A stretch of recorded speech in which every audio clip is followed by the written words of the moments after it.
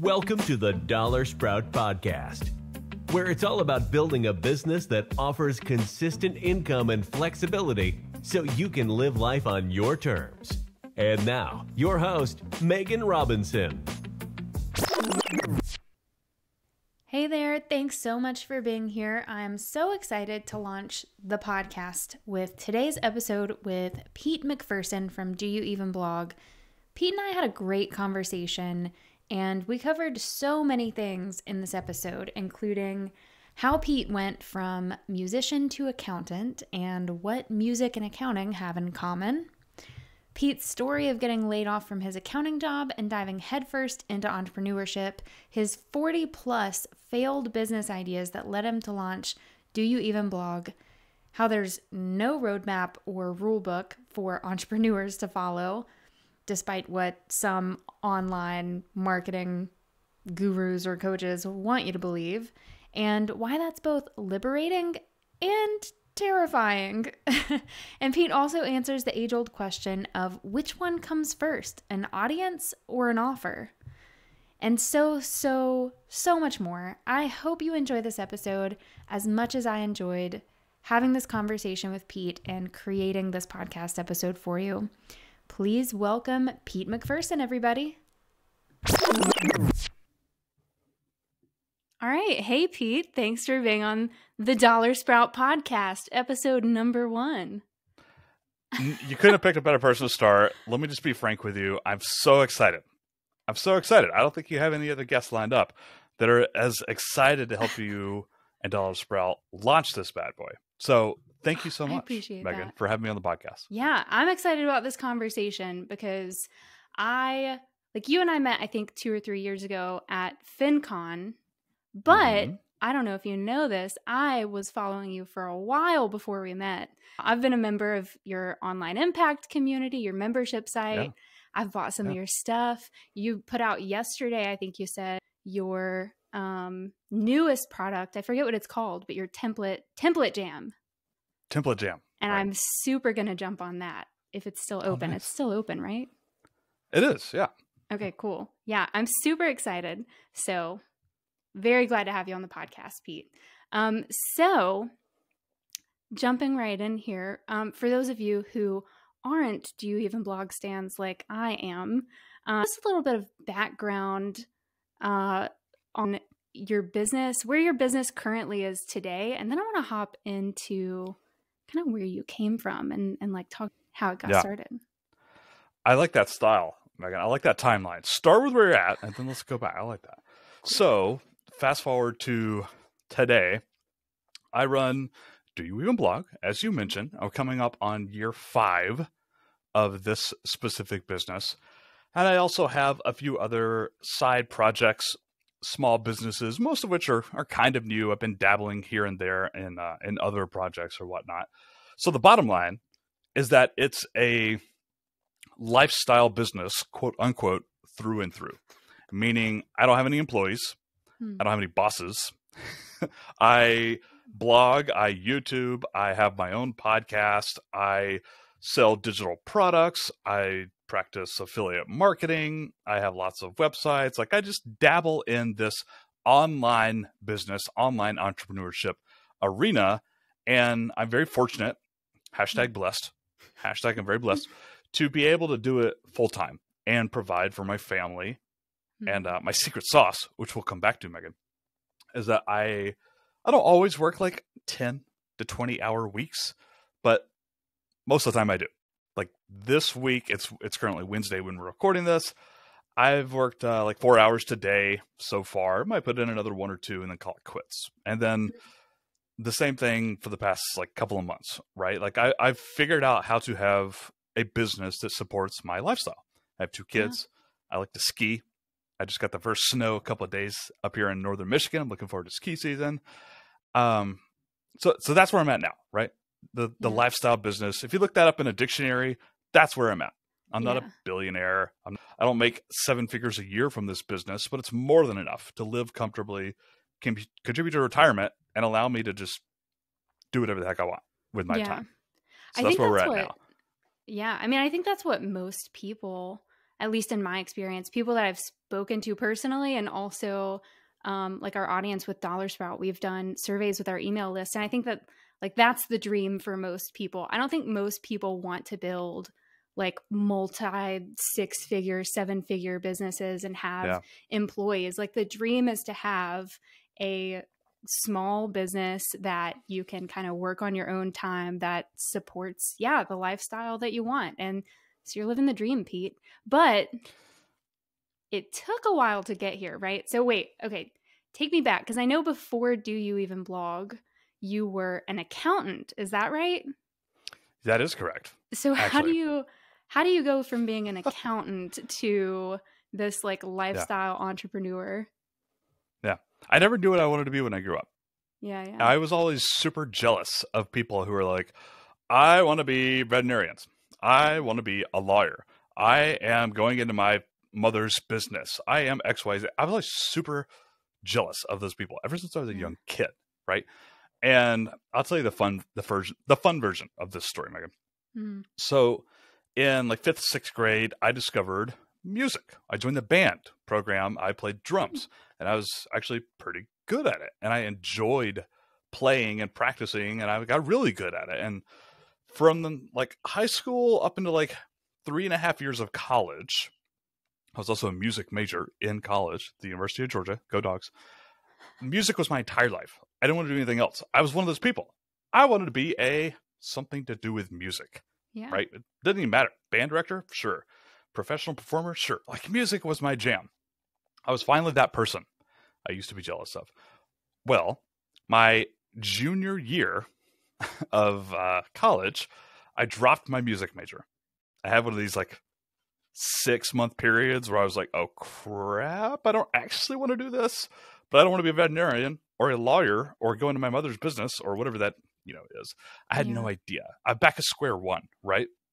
But I was certain that I didn't want to do music as a career anymore. So I quit. All right. So here's where the story gets fun. I was a business major for a semester. I was an Italian major. Ask me how many words of Italian I can speak. Interesting. I'm going to guess 3. Zilch. I don't think that's Italian. None. I don't remember a thing. I failed almost every class that semester, and they kicked me out of school. Right, you're done, Pete. You can't even pass Italian, bro. So I took a semester off. They let me back in, and I came back. There was only one class that I enjoyed during that like year where I'm like failing all my classes, and that was sociology. I bet you can't even define really what sociology is. And to be honest with you, I can't either. But I stuck with a sociology degree or curriculum, and I got a degree. I got my bachelor's in sociology. Also, you want to take a guess at how old I am and what year this happened here in the United States? Don't bother. I'll spoil it for you. Right at the awesome Depression, 2008, 2009. I'm graduating. I've been told all my life from my parents and counselors and friends, all you need is a college degree. You can go get a job. Just get a degree. That's what they told me when I failed out of school. It's like, Pete, just get a degree and you can get a job. And then 2008 happened, and I'm sitting there with a degree of sociology, and people were looking at me like, not going to happen. Anyways, so the next part of this little story is I went to a kind of a lifelong friend / mentor, friend of my parents, who happened to be the dean of the business school at just a little bitty private college in my hometown. I was like, what do I do? His name was Dub. What do I do, Dub? And Dub said, you're into music, right? I was like, yeah. He's like, you should try accounting. This is the same thing. And I'm like, I don't get how that works. He's like, I promise you, I think you might actually enjoy it. Try accounting. And in my head, I'm thinking, I like money. Yeah. I don't really know anything about what a business is. I don't know anything about what a lifestyle business is, especially, but I know one thing, and that's I like money. And I'm guessing your listeners do too. So I said, sign me up. Let's try out this accounting thing. Well, I did enjoy the accounting classes, so much so that I got another degree in accounting. I got my master's degree in accounting. I took a summer off and went on a road trip with my future wife studying for the CPA exam. And I got my CPA exam. And in 2012, I got my first grown-up job. right? I could remember exactly where I was holding this offer letter in my hand. I was in the middle of a street in my hometown. No joke. No cars were coming. I was stuck in the middle of a street holding this offer letter, $52,000 a year. And I was like, I've made it. This is it. Yeah. This is the American dream. $52,000 a year? Are you joking? More money than I ever heard of in my entire life. This is ridiculous. I've hit the big time. Well, I took the job and I hated it. Spoiler alert. I worked 70, 80-hour weeks in corporate accounting, actually public accounting first, and then corporate accounting. I did this for like 4 years, right? And I hated it. I was trying to find a way out. I mean, even from that first year, they kept throwing more money at me. They kept bumping up my salaries. I learned that 52 grand, that's right about entry level. And then they kept promoting me, but I hated it. I hated commuting. I hated having bosses, even though I loved the actual people. I loved my coworkers and my bosses, but I didn't like reporting to anybody. I didn't like spending 50 hours a week with a job and commuting. I hated it. Right. Yeah. So during this time, I am starting blogs. I'm starting to figure out online business. Not figure out as in like figure out how it works, but I'm starting to discover that there are other ways to make money outside of quote unquote real jobs. So I'm starting blogs. I started a podcast with some friends. It was terrible, by the way. I started a YouTube channel way back in the day, like early 2013, 2014. It was terrible, by the way. Just like complete failures all around, but I was having fun and I loved it. I mean, I really loved it. I did personal finance for a hot minute, about a year and a half. I had a bluegrass blog. Oh, I don't think I know about that. I know. I had lots of different stuff. I had a chalkboard company, e-commerce company. Don't ask me how that went. I got one sale and I lost money and then I said, I'm done. A chalkboard e-commerce company. I tried everything under the sun, right? And nothing was really working. Well, in 2015, 2016, I guess it was late 2016, I about had enough. Commuting. I'm like sleeping in my car in the morning to try and beat Atlanta traffic and I was crazy stuff. And I found a way out. I found a part-time job back in my hometown. I was living in Atlanta. This is back in my hometown. And the part-time job is going to give me salary and benefits. Like, oh, sweet. It's a pay cut coming from like fancy corporate accounting, right? But it was enough. And I still get health insurance and it's great. And it's only part-time. It's 20 hours a week. Now I get to like start other side businesses and I get to grow a blog and a side hustle. I get to try all that stuff. I have time to do that now. This is the best of both worlds, right? So it took a hot minute, but I convinced my wife into it. She was teaching lots of music lessons. She is a professional musician, by the way. She stopped teaching her lessons. This is when our second child was on the way. She was pregnant. We sold our house in Atlanta. We moved to Rome, Georgia, which is where I'm from. It's my hometown, where the job was. And moved into my grandmother's house, which was vacant. She didn't live there. It was just sitting there waiting for us. Rent-free, mortgage-free. And I started this new job.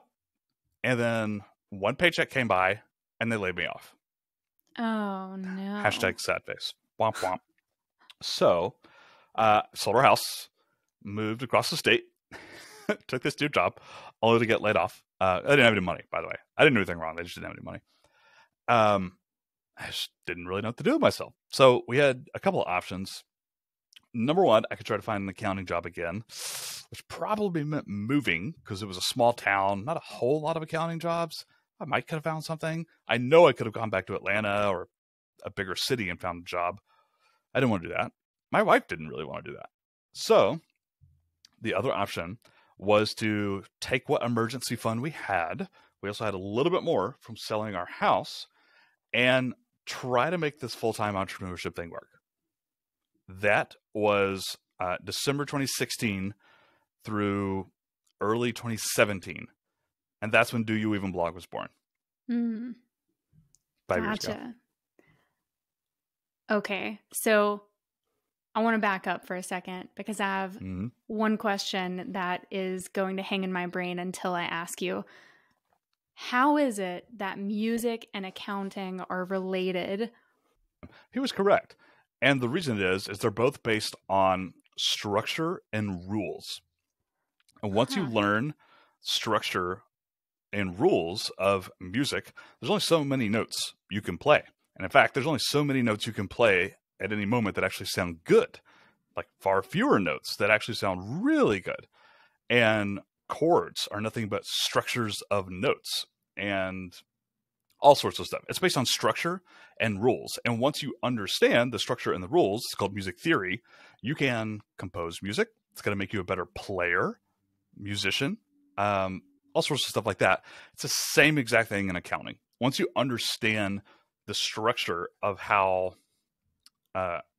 accounting works, I was going to get super technical. And then I realized like I haven't been an accountant in like 5 years. And I was like, oh crap, I'm going to get all this wrong because it's been so long. But it's the same thing. It's based on structure and rules. And once you understand that, everything just starts to make sense, right? It's not actually hard. The hard part's learning the structure and the rules. But after that, you're good to go. So it's actually pretty similar, believe it or not. That's interesting. Yeah, I never would have made that connection because I always think of music as more of like a creative endeavor. But that does make sense that, it is limited. You want to hear something funny? Yeah. Entrepreneurship, this is just my opinion. Some people would completely disagree with me here. Entrepreneurship, in my opinion, is the exact polar opposite. Really? It's about understanding that there are no rules and there isn't really that much structure, right? The people who are rewarded in entrepreneurship are the ones who think outside the box, or actually they think about the box before the box is a thing, right? It's all about timing and market. And more importantly, in my opinion, figuring things out, quote unquote. There was rarely anything to figure out in music. You learn this or you don't. You practice to improve your muscle memory and your knowledge and that stuff. Accounting, you learn the structure and the rules and you figure out how things fit into that. Entrepreneurship is like, here are problems that I don't have a rule book to follow. Yeah. I can do Google searches all day and not actually figure out how to grow my business. I can read books and it won't actually figure out how to grow my business. I have to try things and get feedback and adapt. It's like the complete opposite of accounting. Yeah. Sorry, that that's was a so tangent. true. That was a rant. No, you're fine. Do you feel like, has that been liberating for you? Has that been like a liberating part of entrepreneurship for you? Or has that been No, it's been something that you infuriating. found really? No. Yeah. Yep. I agree personally. Like, you're so right. Everybody out there has, a method or a roadmap for like how you can grow your business to 6 figures. But really, there is no one right way. And there are so many options that it's almost overwhelming. Not to be a pessimist for anybody listening to this, but there is no rule book. I found that some people, by the way, that both of us we know a lot of the same people. They fit really comfortably in that state of constantly, quote unquote, figuring things out, encountering problems that they don't have solutions to. They feel comfortable in that space. I don't. I feel stressed in that space. And I wish that I had a rule book to follow. I think we all kind of wish that. Like, I wish you could actually just tell me what to do and I'll go do it. I still have a lot of that mindset. Some people might even refer to that as like an employee mindset versus an entrepreneur. I still have a lot of that employee mindset built in me. I really do. And that's part of the reason, we can talk about this later, but part of the reason I think I suffer from stress and burnout more than a lot of my peers. Not more than everybody, but like some of my peers, I think, fall naturally into that.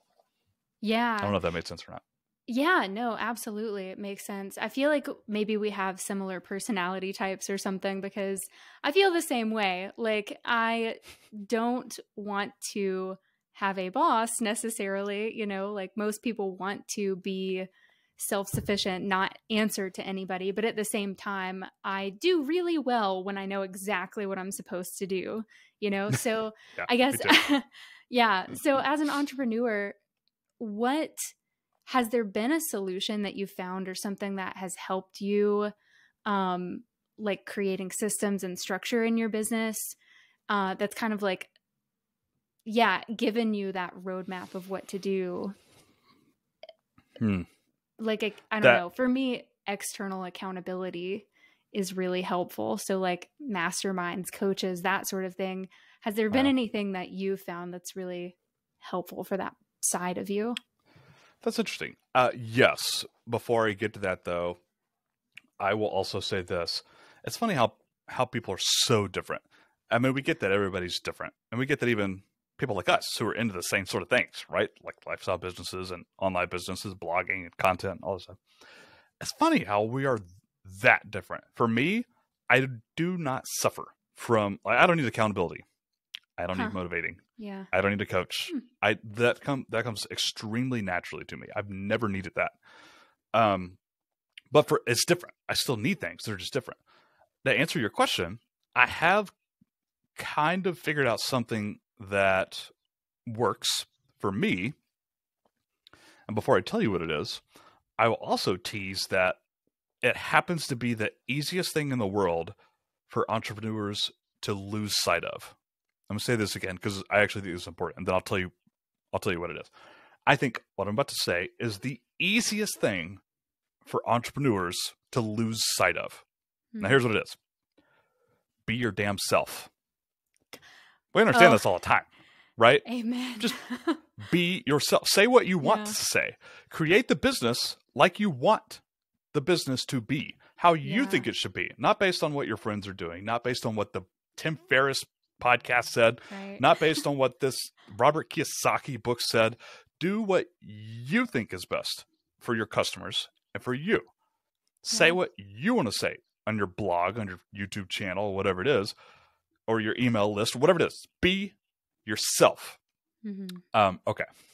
So that's super lame, right? And the reason it's super lame is because people have heard it a million times and they lose sight of it. They lose sight of it. I'm throwing myself under the bus here. I'm the worst at this.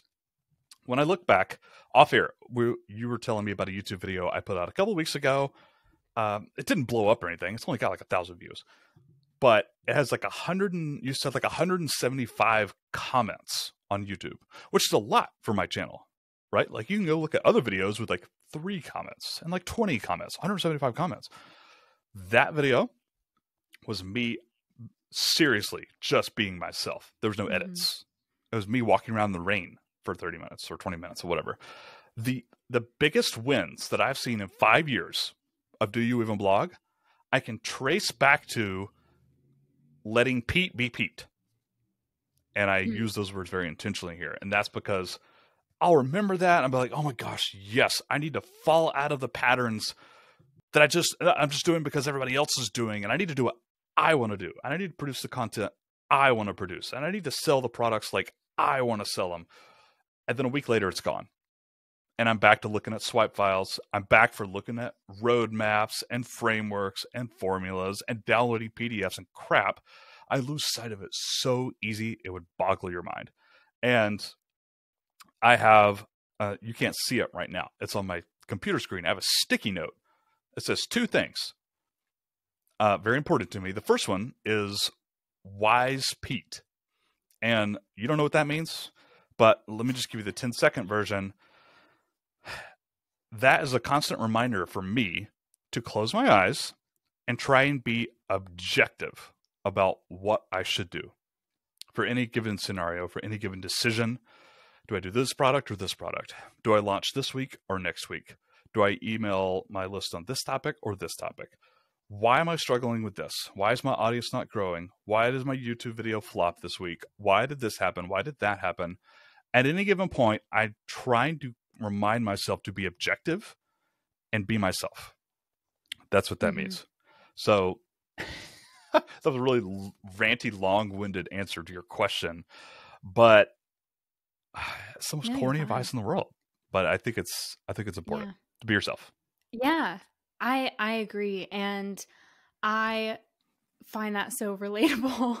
I have, a personal financial coaching business, and it's not my full-time business, but I love doing it.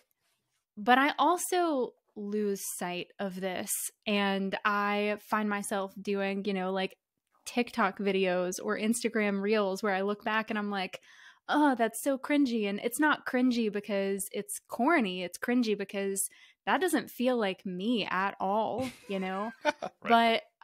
But it is so easy to lose sight of and just look at other people online and be like, oh, she's successful or he's successful or they're successful. That's what I need to do to be successful, And I think also being your authentic self, being yourself, requires a certain level of self-awareness that, you know, we don't all have a very deep level of. So what do you feel like, okay, first of all, what helps you stay in that zone of being authentic? And then I want to hear about, you mentioned you have like the biggest wins that you've seen were when you were being yourself. So can you give some more examples of that? Yeah. Anger is the answer to your Okay. question. No, I mean it. Anger. Yeah. So I think part of the reason that content creators and entrepreneurs lose sight of the truth, which is I do need to do things based on first principles. I do need to be myself, quote unquote, whatever the hell that means, right? Like, so hard to understand. The number one reason people lose sight of it is fear, right? Like, if I'm my true self and this flops, well, then I flop, right? If I sell this product like authentically myself or whatever, and it flops, then I authentically flop, right? Like, we tie our self-worth to things way more when it is actually us, when we are vulnerable, when we show empathy at the same time, we attach our self-worth to that. Or at least I do. I can't speak for everybody, but I definitely do. And so I can put on a face, right? I can follow frameworks.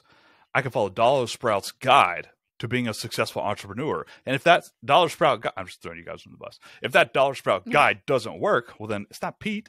It's DollarSprout that sucks, baby. It's not me. I don't take the heat. I don't take the responsibility. But when I do things my way and it fails, then I'm a failure. Or at least that's the tendency. So that's fear. Anger, though. Let's talk about anger. I'm not a very quick to anger person. I've never yelled like at my wife ever. I've never yelled really at other human beings. Oh, my kids. That's kind of sad, isn't it? My kids might actually be the only people I've ever yelled at. I'm not like it's relatable for every parent, I'm sure. I'm sure. I'm not like a quick to anger person. I'm a very slow to anger person. So when I finally erupt, first of all, it's always at myself. I'm always like, I'm so fed up with making excuses, or I don't even know off the top of my head, but I get angry at myself. And whenever that happens, it happens like maybe once every 3 to 6 months at this point in my career, I think, man, I usually do really well. When I'm fired up and angry at myself and I'm like, I'm tired of making excuses. I'm tired of being afraid. I'm tired of being afraid of failing. And not even that, but I'm tired of being perceived as a failure from my audience and from my peers and all that stuff. I get angry and I push through that. And then I'm myself. And I make YouTube videos that end up doing better. I write blog posts that end up doing better. I write sales copy that ends up earning more dollars. Quite literally. You're asking about examples. One of my biggest examples of this was relaunching Online Impact after shutting it down for an entire year. Like, I had a product that made $42,000 or $43,000 in my first year blogging just to this product. And after that year, I shut it down. I killed it. I stopped. And we can talk about why later. It's not important. The important part is a year later, I was so angry at myself. I was like, I'm doing this. I'm just doing it. Like, I got to chalk this up to failure. I'm going to relaunch this thing. I'm going to rebrand it. Online Impact. It's my membership community. It's still going. And that was like, I'm not going to say it was like the best month financially, because I've certainly made more money since then.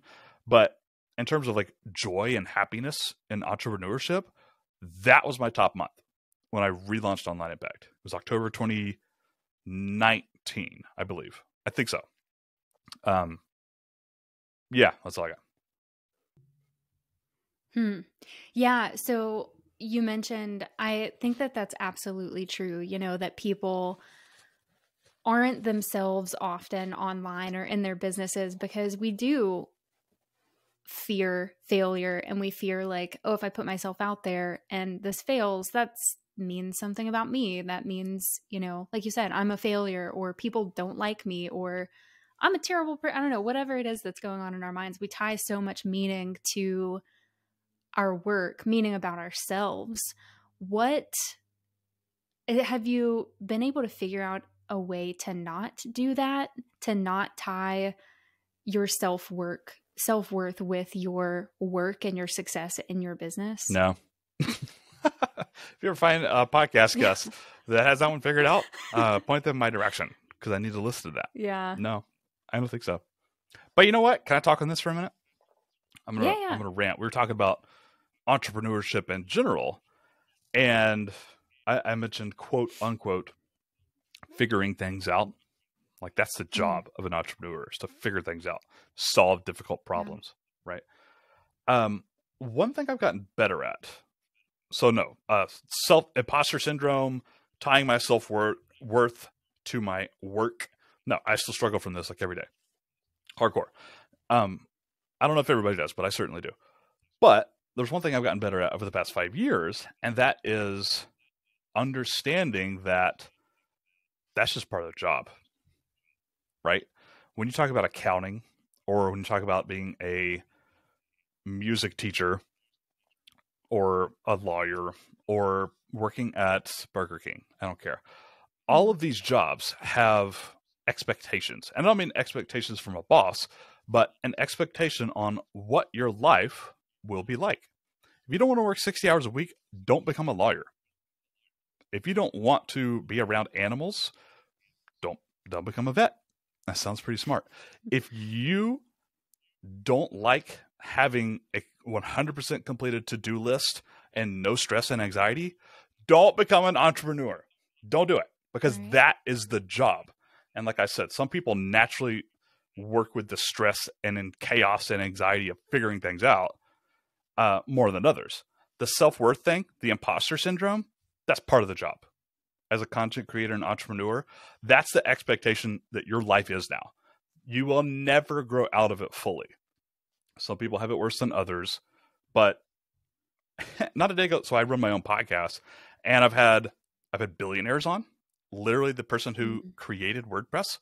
I've had the #1 marketer in the world on, Seth Godin. I've had Rosemary Groner on, who's a personal friend of mine who just crushes it in her business and have for a year. I've had hundreds of people on here who are making millions and billions of dollars, and every single one of them has issues like this.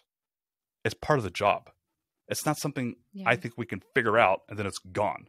It's not a problem to be solved. It's a problem to be managed, if that makes any sense. I was somewhere around like 2019-ish, like late 2019, where I began to get more comfortable with, I was going to say business depression, like suffering, like every couple of months, I still go through this to this day. Just kind of thinking like, is this actually working? Like, am I doing a good enough job? Should I go get a real full-time job? Should I quit? Like, I'm just not sure. Like, I'm making money, but is this enough money? Like, should I be doing something different? I'm not sure if I'm making wise decisions, all this stuff. It took me a couple of years, but at this point, I have come to manage it better. I use the word manage. I think that's actually a good analogy now that I think about it. This business depression, imposter syndrome, never ever having a complete to-do list, ever, not once. I've become more comfortable in a day-to-day life. And you can ask my wife, I'm pretty sure she would agree with you. There for the first couple of years, I was not comfortable with it. I thought I was doing something wrong. I thought I was a terrible entrepreneur. I thought it was all me. I'm not doing something right. And it took me that long to figure out, like, it's not that. It's that this is part of the job of an entrepreneur or content creator, which is what I consider myself, whether an entrepreneur. Yeah. So the takeaway there is, I think it gets easier. Not easy, not solved, but I think some of these issues that we've been talking about, I truly believe they do get easier with time and experience. There you go. There's my motivational positive uptick. Yeah. No, that makes sense. So you feel like you've been able to accept a little bit the discomfort and the uncertainty and the feeling like maybe you're doing it wrong, or, the imposter syndrome and all the feelings that you've just come to accept that that's part of the territory. And you just said that more eloquently than I ever did in the past half hour. So that was it right there. Good job. Yes. Well, Yeah, I really appreciate you sharing that, because that makes me, selfishly feel a little better, because these are, all things that I have also felt in my own business. And, the um, comparison of like looking at other people and thinking they look like they have it so figured out. I know. But really, yeah, you're right. Nobody does. Even people who very much look like they do. Yeah, I think that's and true. who are by all definitions successful don't necessarily have it figured out. Yeah, totally.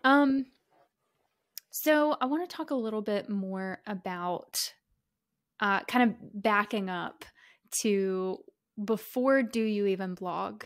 You have a really great blog post that I love, that I read years ago and I reread before this interview because I just love it so much and I think it's so important. It is called My Failure Resume, and it is 40 plus failed blogs and projects that led you to start the business that you have today. So can you talk about what are some of your favorite failed projects that you had?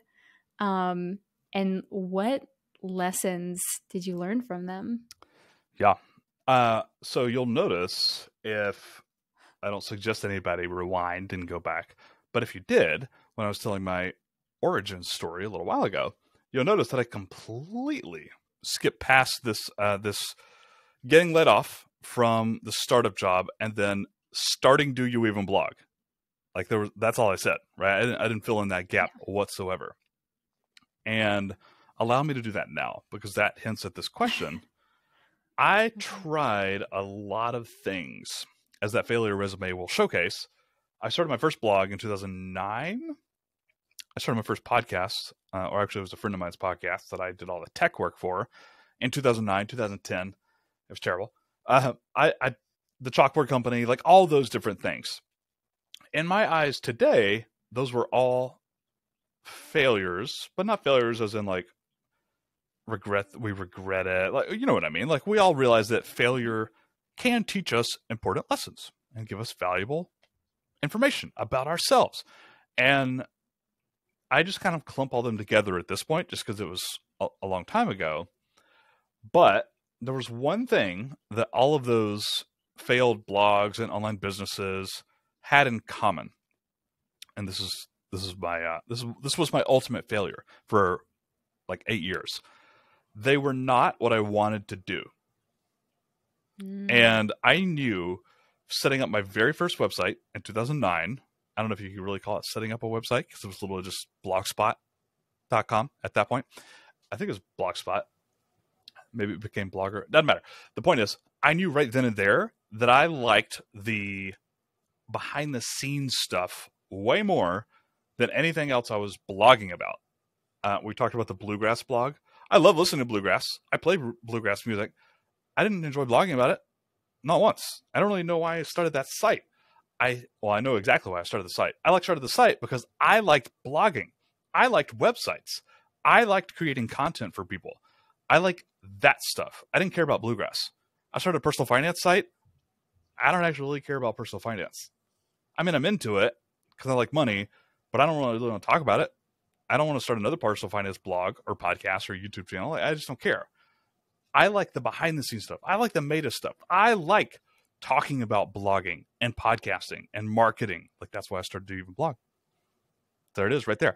I would not let myself do that for, 7 or 8 years.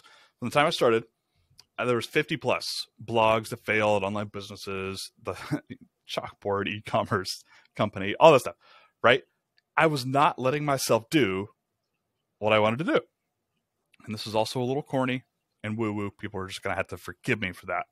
But the reason I gave myself was there's already the Pat Flynn's and Amy Porterfields and I don't know, Gary Vee or Tim Ferriss or all these people who are talking about blogging and online business and entrepreneurship and so forth. What do I have to add to that? And my answer to myself was nothing. Like, what good am I? Pat Flynn already has the podcast already on lockdown, man. Like, they don't need to do even blog podcasts. And so, I mean, even before that was a thing, right? Like, I told myself that space is saturated. I don't need to do that. There's enough people talking about this already. I was right, by the way, but I shouldn't have let that stop me. And so we were talking about anger can do really profound and glorious things for me. When I got laid off, I was angry. And I finally allowed myself to do what I wanted to do, which was talk about blogging. And, it's not even important. I was going to tell you how that came to be, but it really doesn't even matter. It was interviewing people via Skype, personal finance bloggers specifically, because that was my friends at the time, that kind of got me to that point. But that was like my overarching failure with all these blogs and businesses. And when I finally like sat down and gave myself permission to do what ended up becoming Do You Even Blog, good God, I loved it. And it made a difference. It resonated with people. People found it somehow and shared it, like right from the get-go. I mean, it didn't like take off or anything, but it was like, this felt different. And the reason it felt different is because it's actually what I wanted to do. Again, I know that's a little corny, but that's the truth. Yeah. So I'm curious. I feel like I have such a hard time when I work on something and I put my soul and my energy and so much time and effort into it. I have a really hard time personally letting go of it and accepting that it's just a failure. So how do you know when to accept that something's just not working out and accept it as a failure? I have no idea. So for anybody listening to this who just be like, wow, this has been the most useless podcast interview ever because Pete knows nothing, I will point you, my friends, to a great book by Seth Godin called The Dip. And it's been a while back, actually, since I've listened to it now. I should probably go re-listen to it. I have it on Audible. It's about this subject. It's about knowing when to quit and how quitting is actually a superpower. And I'm with him on this. But to be really frank with you, Megan, like I have no idea. You know what? I thought of a better answer. Half of this is Pete being Pete, and half of this is like advice that other people have given that I'm just regurgitating. I'm being 100% honest with you. A lot of people, when they're wondering like, hey, what should I start a blog on? Like, I'd love to do like a freelance side hustle, start my own business. I just don't know what to do. A lot of common advice given is to go ahead and start something in an area or a topic or an industry or a niche or whatever that even if you don't make money for like 3 years, you will be able to persist with, right? Like if you're starting a blog, choose a topic that you can blog for 3 years about, not make a dime and still be really happy with, right? People say this all the time. I actually think that's really good advice. And it's not an answer to your question of like, how do you figure out when you should quit something or, what's working and what's not? But I will say that the only reason I didn't quit Do Even Blog a year ago, 2 years ago, and 3 years ago was because I actually enjoy it. I enjoy what I do. And if that wasn't the case, I would have quit a long ass time ago. I really would have.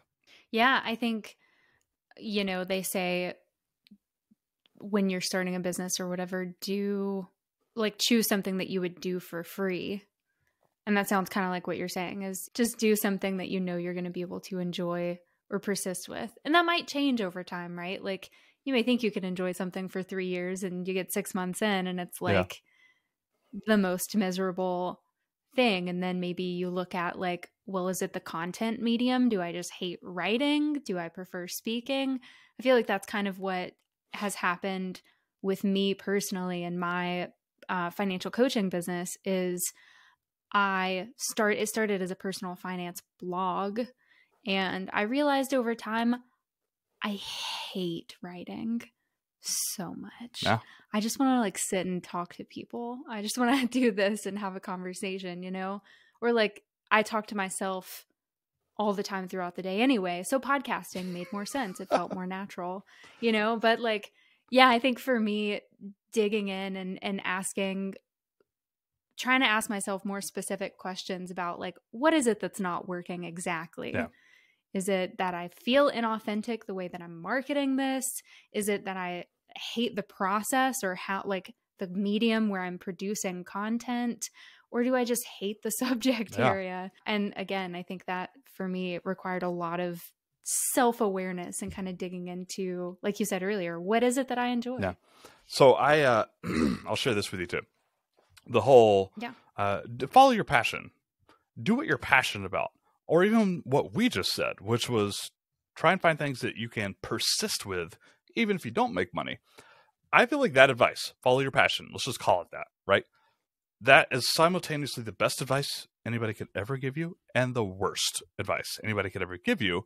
And that's because that is one piece in a jigsaw puzzle.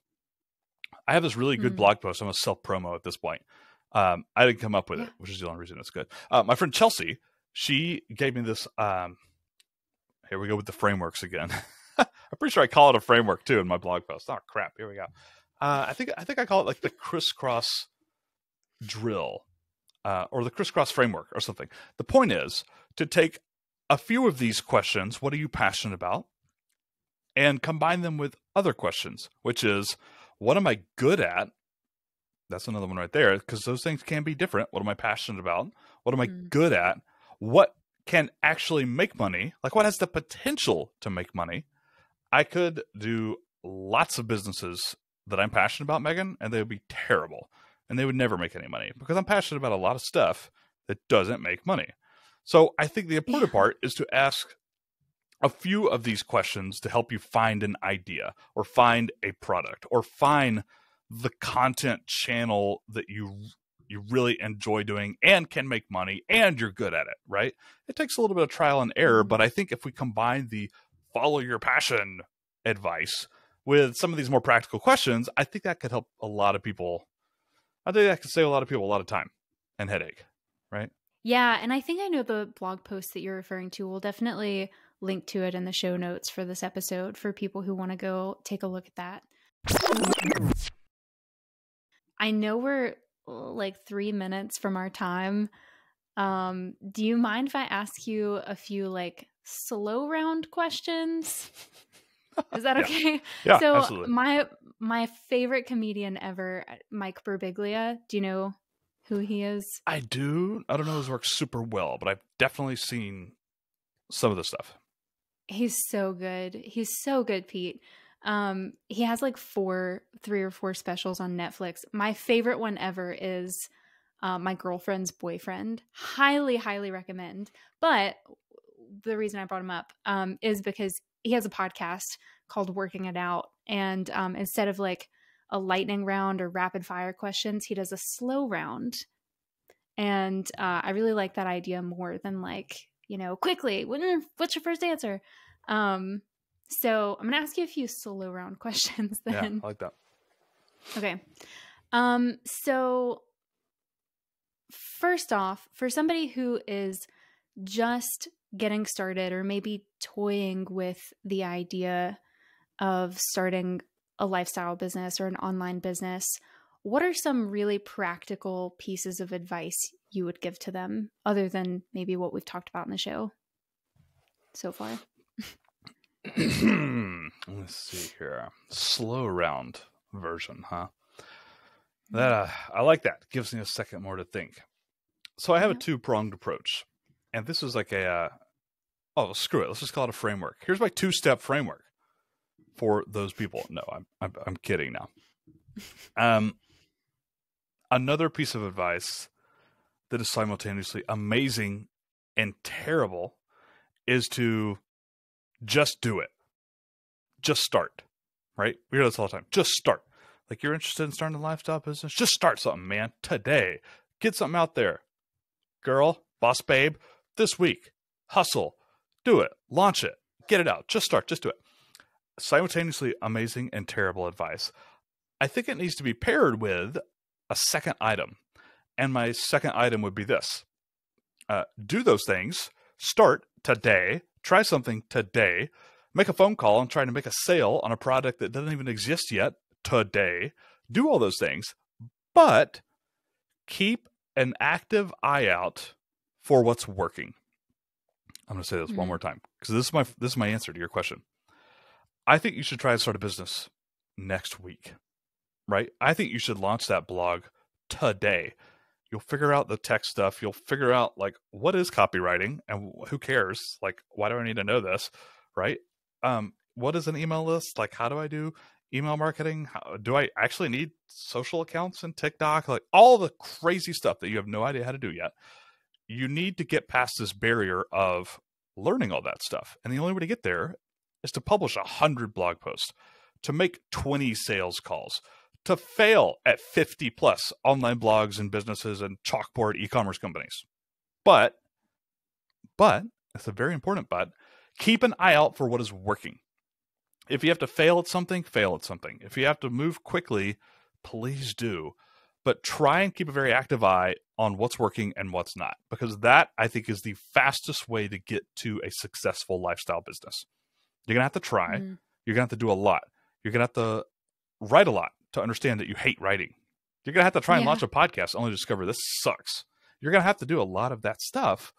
But it's all going to be wasted time if you can't look back at the end of every single day, week, month, and year and ask yourself, like, what did I enjoy? What was I good at? What made money? What did I enjoy?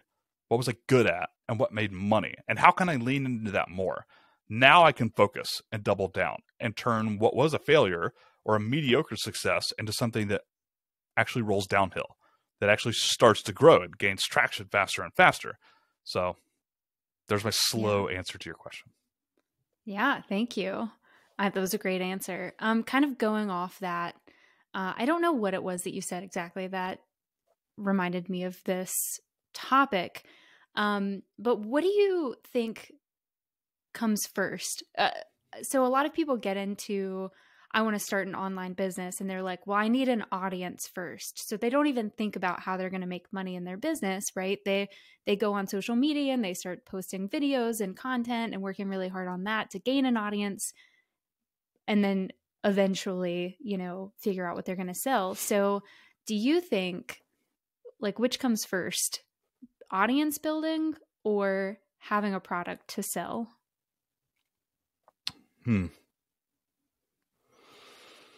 So this answer's changed from 5 years ago, especially like 10 years ago, right? In the early 2000s, 2010s, even up to like 2014, 2015, 2016, this answer is completely flip-flopped. So if you'd asked me that question back in 2015, 2016, even though I have no idea what I was doing back then, I would have told you, you need an audience and you should do everything in your power to get an audience. With an audience who knows you and likes you and trusts you and respects you and follows you, you can do damn near anything you want. You want to reach the moon with a 7-figure business, you could probably figure out a way to do it. You just do a little lifestyle business, you could probably do it. Now, I'm going to, this is the first podcast for the DollarSprout podcast episode. So I'm excited to get to go out with this. I'm going to kill my career right here. Audiences are overrated. Sorry, followers of Do You Even Blog. I'm really sorry. Megan, how many of my emails have you opened in the past year? Every one of them? I mean, I personally open a lot of your emails, but... Oh, crap. Well, this is a terrible You're example. talking to the wrong person for that. The point is, Mega's like a super loyal Pete super fan, apparently. No, the point is, audiences are overrated. I spent a long time. I've gained over 15, 17,000 email subscribers over the past 5 years. I've whittled them down to 6,000 over and over again. I have to wean people because I don't open any of my emails. Right now, I've been emailing people this week for a brand new product. My open rates are like 20%, 25%. I think I got one that was like 27%. 1/4 of the people don't open any of my emails, like almost ever, right? It's rare that I get above this. And I have a social following that I really don't see any benefits from anymore. I get traffic. I have, I don't know where my YouTube views are at right now, but it's several thousand. It's like 20,000, 25,000 views a month on YouTube. I don't get a whole lot out of that. I don't get a whole lot out of my email subscribers, if I'm being honest. I remember people launching things in 2010 with like 1,000 people email list where their open rates are like 60, 70, 80% and just making like $30,000 in like this little late launch. I'm sure that's still possible today. I'm sure it is. I'm sure people will do it. There's going to be somebody out there that disagrees with me. I think it's harder than ever before. Yeah. There's one thing that doesn't go out of style. Learning how to sell things. my friend Liz Wilcox. I'll give her some praise. I'll give her some credit where credit is due. Liz sold a blog that she had done for several years in a travel space. Started from scratch. And she didn't go out there and start a blog. She's talking about email marketing. Like, that's kind of her jam. She's like an email marketer. She loves email marketing. She didn't go out there and start a blog. She didn't start a podcast. She didn't start a YouTube channel. She didn't produce any content of any kind. All she did was try and go get freelance clients. I should go start off with freelancing. Okay, cool. Now she has an audience of several thousand people that buy her courses and digital products. It's less than 2 years later. The point is, she started with a service. Now, you don't have to freelance per se. You can do this with a product too. But she got on the phone with people. She emailed people. She hustled in the real sense of the word. Not forever. She doesn't hustle now. She sits on the beach for 20 hours a week. She did to start with, to build up a resume, to build up a portfolio, to make them enough money to be able to do this longer, right? It's the opposite approach. She didn't start with the audience. The audience came naturally now that she knows what the hell she's talking about. And so for anybody listening to this, I'm sorry. Megan's really good at getting me to rant. I would say this: starting a blog, starting a podcast, getting on TikTok if you're not already on TikTok, starting up that Twitter account. I'm not even on Twitter. Doing all these things to build an audience, quote unquote, not the be all end all advice. I'm not saying it's wrong. I think there are incredible benefits from blogging and YouTube and podcasting. There are incredible benefits. It's my job. Of course I think this. I love this stuff. But no, you don't need an audience to make money. You don't need an audience to make a full-time gig at all, right? And I think that's both good news and bad news. Bad news is, well, okay, now I got to figure things out. I got to figure something else out. I got to figure out how to make money in a different way. But the good news is there's freedom there, right? You really do get to do what you want to do. You don't want to write like Megan? You don't have to. You don't have to blog. You don't have to YouTube. You don't have to podcast. You don't have to send a bunch of emails and cold call people to do freelance work. You kind of do what you want. That's the good news. And the bad news is, well, you still have to figure it out, quote unquote. Yeah. You still have to figure out what you're going to sell, whether it's a product or a service. Yeah. No, I completely agree. And I think that my mindset on that has also changed over the last few years. Because you hear about more and more people, especially on social media, but even with, giant email lists who have an audience, but their audience doesn't buy. And I agree that I think if you have something to sell first and you're kind of testing it and putting it out there and focusing on, what transformation you can give people through that product or service, I think that the audience can come later. And some people will say that you do it, like you can do it at the same time, build an audience while you're figuring out what you're selling. And I mean, as you mentioned earlier, Pete, there is not necessarily a right answer. But I do tend to agree with you. There is no one roadmap for entrepreneurship, but yeah, I agree. I think that first you have to figure out how you're going to make money, because that's the reason you're starting a business. I mean, you're starting a business maybe to help people also, very important, but you can't stay in business unless you make money. And to make money, you have to sell something. Yeah. I actually, while you were talking just then, I pulled open my software here where I track my sales, because I was just curious. I've made, I don't mind sharing, I've made $245 today. Yesterday I made $1,300, and the reason is it's because I sold stuff. I sent emails with a product and links for people to buy, and I don't do that every single day. I do have some sources of passive income, which we can talk about in part 2 of this podcast episode whenever I come back. But the point is, you got to put yourself out there. You got to find a product. You got to try different products or services or whatever that is, and you got to you have to sell it. You got to find something to sell, and you got to sell it. Yeah. That's the only way to make money, period. Yeah.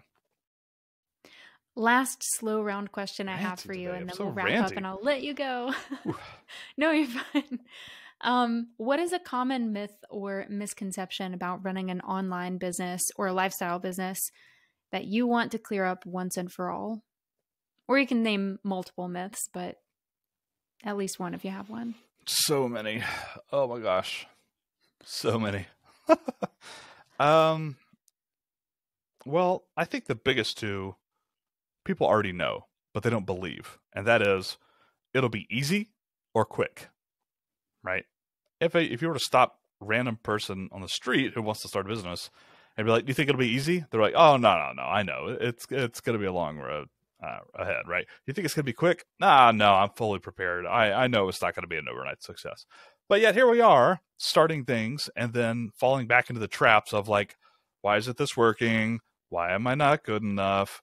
Am I good enough? I don't know. And it's because we let these expectations come back to us, right? That, and then we follow people on Instagram and be like, oh, crap, like Megan and DollarSprout made $137,000 last month. What am I doing wrong with my business, right? It's not fast. Mm-hmm. It's not easy. Yeah. And I think people should tattoo that on their, I feel like the popular place to tattoo it would be like on your forearm, maybe, so it's not super publicly visible, but put it right there. Like, this is not easy and it's not fast and it never will be. And as long as you can be comfortable with that, go forward, right? So that's my myth. Nice. Well, Pete, where can people find out more about you? I know that you said you're launching Online Impact the Monday after we are recording this, but unfortunately, this probably isn't going to air until January of 2022. So can people still get into Online Impact? Okay, cool. Yeah, it's evergreen. People can join any time of year. So here's my self promo. I'll point anybody who's interested in any of this stuff. Probably to my YouTube channel, but I won't give you that URL because who knows what that is. Actually, I do. It's youtube.com/doevenblog. But I'll just point you to my homepage, doevenblog.com. That's where you can find everything to do with Pete. If you want to reach out through email or Twitter, I look at all that stuff that anybody sends me. You're welcome to do that. Follow the YouTube channel. That's mostly where I produce content these days. Online Impact is our private community, which is not for beginners. It's not. I don't want anybody to pay me for that right now, because if you're a beginner and you don't have anything, you don't have a platform, you don't have an audience, and you don't have a product, you don't need to pay me for that yet. So just go follow my YouTube channel, my free stuff. If you are a current content creator, entrepreneur, and you're looking for community, mastermind groups, group coaching, we do quarterly workshops where I bring people in to teach different things. Like our last one was on sales page copywriting, and I had a friend of mine come in and lead a workshop on that. We do that like a couple of times a year. If you're into that, it's $9 a month, but there is an entry fee. There's $1,000 to join, and I have payment plans for that as well. You can learn all about that stuff and more at doevenblog.com, and specifically doevenblog.com/OI, as in just the two letters, doevenblog.com/OI. Nice. Do you have anything currently, any resources, any like blog posts or YouTube videos that are more geared toward beginners? A ton. And in fact, that I believe is what my website and podcast accomplish. In the first couple of years of Do Even Blog, I was focused on the podcast. That was my main thing. Yeah. And almost every single guest I had were geared towards, not necessarily all geared towards beginners, but a lot of it was. And so what I would tell people to do, and I still get emails to this day. I'm very proud of this. I get emails to this day. It'll be like, hey, your recent podcast episodes are kind of like hit or miss, but I went back through your archives and they're just blowing me away. I'm like, well, thanks for the backhanded compliment. But for anybody beginning, I would say go to doevenblog.com and look at the podcast, because the first 3 years of that are chef's kiss towards beginning online entrepreneurs. I really do believe that. Nice. All right. Awesome. Well, thank you again so much for being here, Pete. I really enjoyed this conversation. Yeah, and we'll have to bring you back for a part 2 if you're up for it. What do you think? I'm always down. Just let me know. Okay. Yeah, thank you so much for having me. This has been a lot of fun. Hey there, it's Megan from The Beyond post-interview with Pete.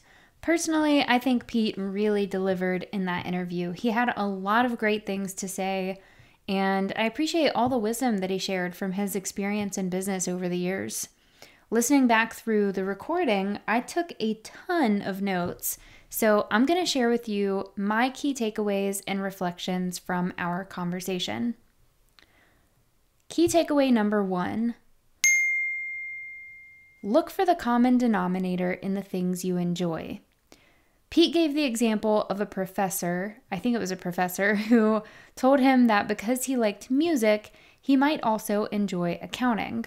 That sounded absurd to me when Pete first said it, but his explanation made a lot of sense. I went to a kind of a lifelong friend / mentor, friend of my parents, who happened to be the dean of the business school at just a little bitty private college in my hometown. I was like, what do I do? His name was Dub. What do I do, Dub? And Dub said, you're into music, right? I was like, yeah. He's like, you should try accounting. This is the same thing. And I'm like, I don't get how that works. He's like, I promise you, I think you might actually enjoy it. Try accounting. He was correct. And the reason is they're both based on structure and rules. And once you learn structure and rules of music, there's only so many notes you can play. And in fact, there's only so many notes you can play at any moment that actually sound good. Like far fewer notes that actually sound really good. And chords are nothing but structures of notes and all sorts of stuff. It's based on structure and rules. And once you understand the structure and the rules, it's called music theory, you can compose music. It's going to make you a better player, musician, all sorts of stuff like that. It's the same exact thing in accounting. Once you understand the structure of how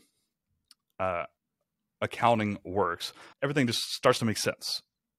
Understanding not just what you like, but also why you like it can help you identify commonalities among seemingly unrelated things, whether that's a potential business model or a career path or a new product or service. Pete realized that part of what he enjoyed about music was the structure of it, the rules, the patterns, the formulas, and in that way, accounting is very similar. If you're looking for your next or your first business idea, your product or your service or whatever, make a list of the things that you enjoy and what specifically you like about them. Then find the common denominators. You might be surprised at what opportunities pop up. Key takeaway number 2. If you're looking for the perfect business framework or roadmap to follow, I'm sorry to tell you this, but it doesn't exist, because in entrepreneurship, there really are no rules. Entrepreneurship, in my opinion, is the exact polar opposite. Really? It's about understanding that there are no rules, and there isn't really that much structure, right? The people who are rewarded in entrepreneurship are the ones who think outside the box, or actually they think about the box before the box is a thing, right? It's all about timing and market, and more importantly, in my opinion, figuring things out, quote unquote. There was rarely anything to figure out in music. You learn this or you don't. You practice to improve your muscle memory and your knowledge and that stuff. Accounting, you learn the structure and the rules, and you figure out how things fit into that. Entrepreneurship is like, here are problems that I don't have a rule book to follow. Yeah. I can do Google searches all day and not actually figure out how to grow my business. I can read books and I won't actually figure out how to grow my business. I have to try things and get feedback and adapt. It's like the complete opposite of accounting. This realization can be both liberating and also a little terrifying. Those who thrive as entrepreneurs are often the ones who are more comfortable or who learn to be comfortable with the unknown, with uncertainty. They're the ones who understand that there's no one right way to run a business, and therefore they can build and design a business that fits their lifestyle, their personality, and their goals. Of course, in order to do that, you need to know what your goals and your personality and your ideal lifestyle are, which involves a bit of self-awareness and reflection, and also the ability to listen to and trust yourself to make the decisions that are right for you. If you're not there right now, then don't worry. This is an ongoing process, and like many other aspects of entrepreneurship, it's a skill that comes with practice. practicing listening to your gut and making small decisions every day that align with the business that you want. Not the business that someone else has, not the business that coaches on Instagram say you should build, but the business that you actually want. Key takeaway number 3, be yourself. I think what I'm about to say is the easiest thing for entrepreneurs to lose sight of. Now, here's what it is. Be your damn self. We understand this all the time, right? Amen. Just be yourself. Say what you want to say. Create the business like you want the business to be, how you think it should be, not based on what your friends are doing, not based on what the Tim Ferriss podcast said, not based on what this Robert Kiyosaki book said. Do what you think is best for your customers and for you. Say what you want to say on your blog, on your YouTube channel, whatever it is, or your email list, whatever it is. Be yourself. Okay. So that's super lame, right? And the reason it's super lame is because people have heard it a million times and they lose sight of it. It's so true. And as Pete mentioned, it's so easy to lose sight of, especially when you see other people on social media seemingly living your dream.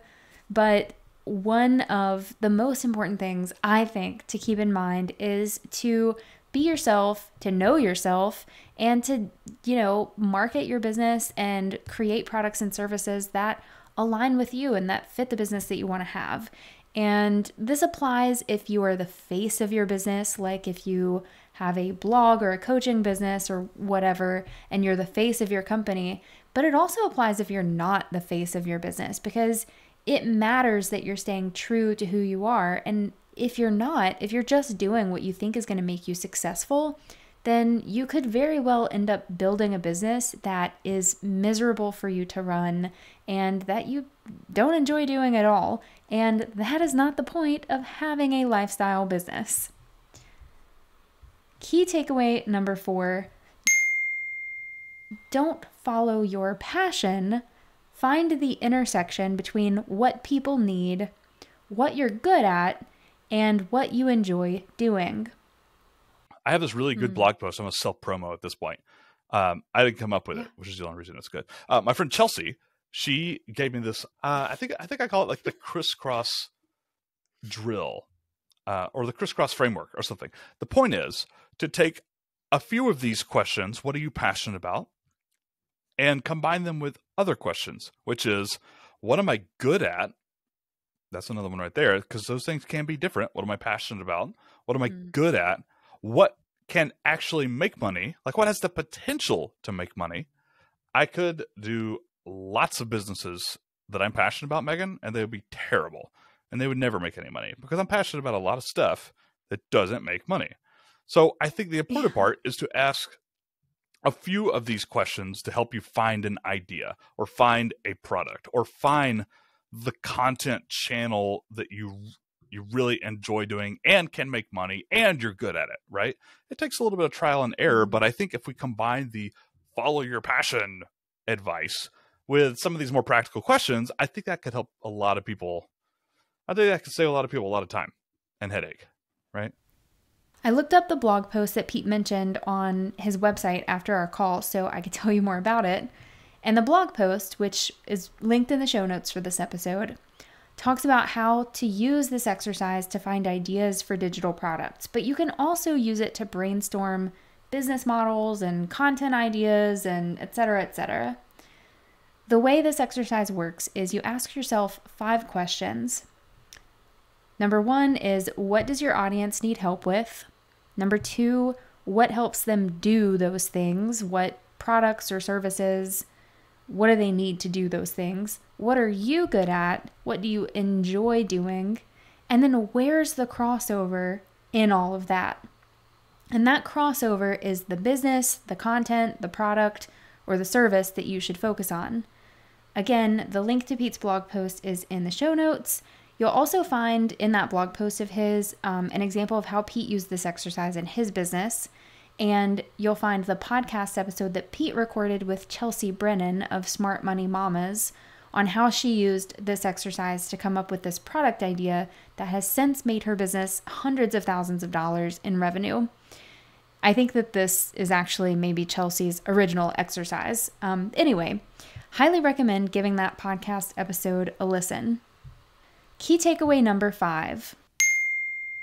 Find your product or service first, then build an audience around that product or service. Audiences are overrated. I spent a long time. I've gained over 15, 17,000 email subscribers over the past 5 years. I've whittled them down to 6,000 over and over again. My friend Liz Wilcox, I'll give her some praise. I'll give her some credit where credit is due. Liz sold a blog that she had done for several years in a travel space.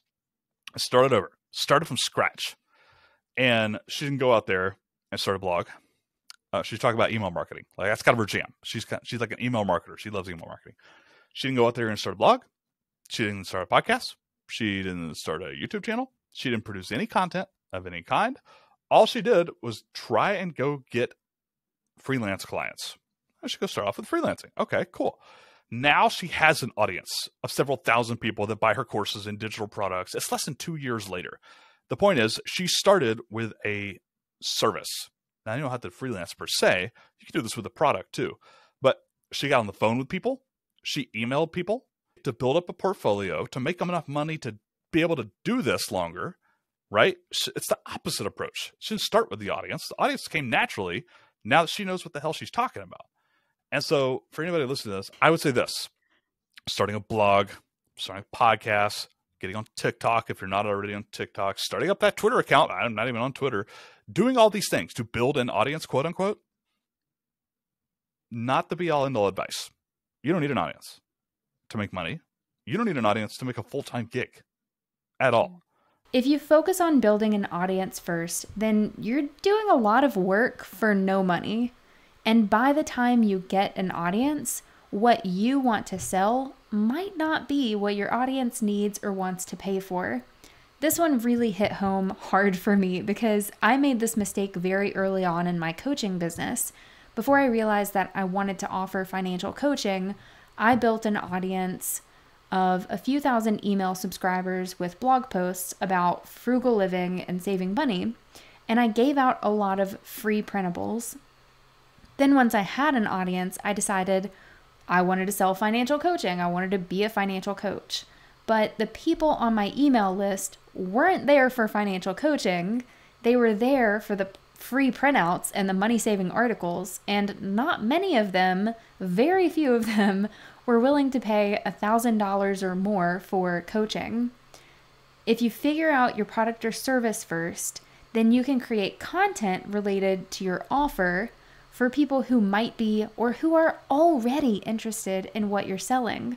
So if I had done that with my financial coaching, I could have, been asking myself questions about, like, if somebody's on the fence with financial coaching, then how do I educate them? Or if somebody doesn't know that financial coaching is an option, how do I educate them about financial coaching and help them understand that this is a good choice for them? But I didn't do that. I gave away a lot of free stuff and collected a bunch of emails of people who just wanted more free stuff and more articles about how to cut back and save money, not how to spend money on financial coaching. And your offer might change over time, right? In fact, it probably will change, and that's okay. If and when it does, you can adjust your content and your marketing as needed. But the point is, don't waste your time building an audience if you don't have anything to sell, because it puts you in a position of catering to your audience and what they want to buy, which isn't always a bad thing, right? As a business owner, you're filling a need for somebody, but it puts you in the position of doing that first instead of selling what you enjoy, what you're good at, and what you actually want to sell. Now, I will say this is one school of thought, and there are people out there who believe the opposite, that you should create content and build an audience before you sell anything. Ultimately, I think it depends on your goals and how settled you are in your niche or topic. If you're not sure what topics you even enjoy creating content on or what you could help people with, and your goal isn't necessarily to make money, or your goal isn't to make money quickly, then sure, explore. Create content until you find the topic or the topics that you want to stick with. Just remember that an audience alone isn't enough to make money in business. And just because you build an audience doesn't mean that they're going to want to buy whatever you decide to sell later. So you have to have something to sell, or you have to at least have an idea of what you want to sell before you start bringing people in the door. All right, those are my key takeaways. Notes, links to all the resources that are mentioned in this episode are included in the show notes. If you enjoyed today's episode, make sure to follow in whatever app you're using to listen to the show. And if you really enjoyed it, go ahead and leave us a review. Let us know how we're doing. Again, thanks for being here and for being part of the DollarSprout community, and I will see you in the next episode.